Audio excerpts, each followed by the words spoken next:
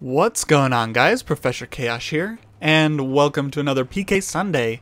I'm getting kind of excited to do these every week. It's just like something random I can get off my chest or share with you guys. Pretty awesome. But behind me we have Call of Duty gameplay.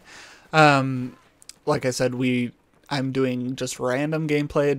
There's no rhyme or reason. I just play whatever I want. Let's see. Oh yeah, we've got some One in the Chamber, as well as later there's some All or Nothing gameplay, since they're both short, and both are awesome game types. I'm not so big, I'm not as big a fan of 18 Guns, which is gun game from Black Ops, but these ones are amazing. And my tip for One in the Chamber is keep moving. Don't camp and be stupid, because you're not going to see as many people, which won't give you as many kills, which won't make you win. So run around, keep your skill up. Like, I know some of you aren't amazing players at Call of Duty, but it helps to run around. You're never going to get good just sitting in your corner doing nothing. Run around and be active in the game. It's more fun that way anyway. And you can yell and scream at other people and it'll be hilarious. But today I wanted to talk about reading. Some of you I know would probably be like, reading, I hate reading. But reading is amazing, especially when you have the right book. It's kind of like movies. I decided I really like anything that kind of gives me an escape. So like the Batman movies, for instance, those are freaking amazing, and every time I watch them I come out of my skin type thing, and I'm just really into the movie, and it's so intense and draws me in, and it's so good. And that's the main reason why I think it's so good, is because you can lose yourself in it.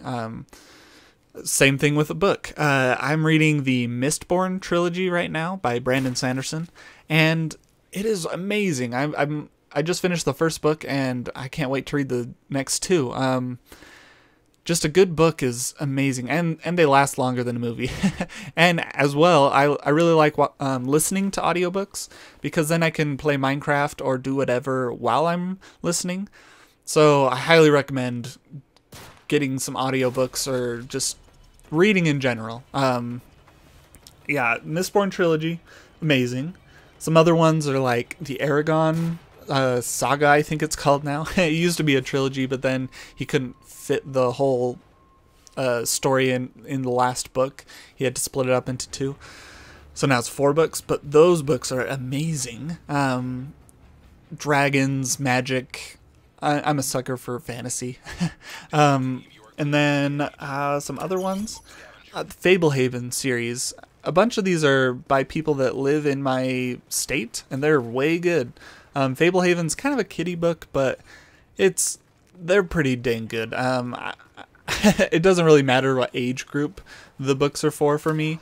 It can be for 80-year-olds or 12-year-olds. I'll still read it.